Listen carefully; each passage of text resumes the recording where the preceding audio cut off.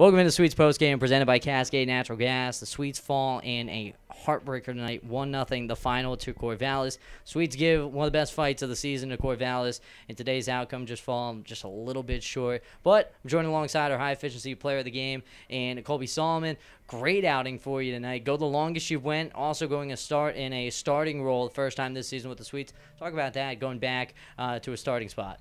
Oh, dude, it feels so great. It's been a really long time since I've been able to do this again, so getting out there, getting the start today, it felt fantastic. It probably felt fantastic. Probably felt even better to be as good as you were. No earned runs, believe 4 innings and 6 strikeouts was a great outing for yourself. And not only season highs, but in a big spot against the best team in the West Coast League. Oh, dude, I was just doing my thing. I was letting my defense play behind me. It was great getting called by Kai tonight. That was fantastic. But, yeah, no, it felt great. I'm starting to feel myself again. That's what it definitely seems like. It seems like you're getting a whole lot more comfortable. And even going, typically this year, you came in a late relief, middle relief type role, sometimes even a closer. Came in a couple spots where you got in a little bit of trouble. Had the bases loaded at one time, knocked things right out. Came in 1 out, bases loaded, shut things down the rest of the inning. Talk about that, just that calmness that you've kind of developed in the later relief type of role.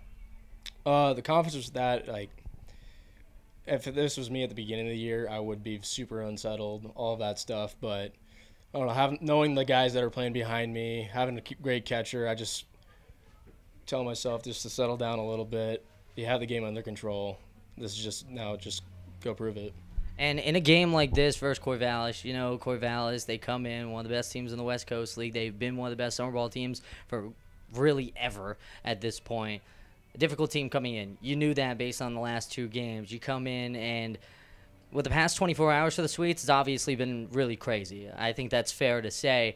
Lineup kind of pieced together. You get the star, and you knew that going into the weekend, but you see it all kind of come together, and the team fights behind you as well as fights behind themselves. Those first 2 games, I just flushed it. I was just thought to myself, hey, this is a brand new team. See what they can do. Yeah, no, there was no intimidation factor in that. And then the fight that the guys put on while you were in, and then when the rest of the guys were in, this is a team that not only different in mindset, kind of completely different. You had Leo in right field, Kevin, and expected to be one of your catchers at Gonzaga. He's in left field. Talk a little bit about that, this kind of lineup pieced and puzzled together in a weird spot. You put up one of the best fights Corvallis has seen this year. Oh, I love it. I mean, yeah, we're scrapping for players right now, but, dude, as long as we got a good 9 behind us, I'm feeling comfortable with whatever we put out there. Yeah, no, never a doubt in the outfield from those 2. Never a doubt with Leo Rivera and Kevin Spear in the outfield. Tonight, didn't have to do much, but they took care of business when they had to. Sweets do fall 1-0 in the contest, but was a fantastic outing for the man standing right next to me.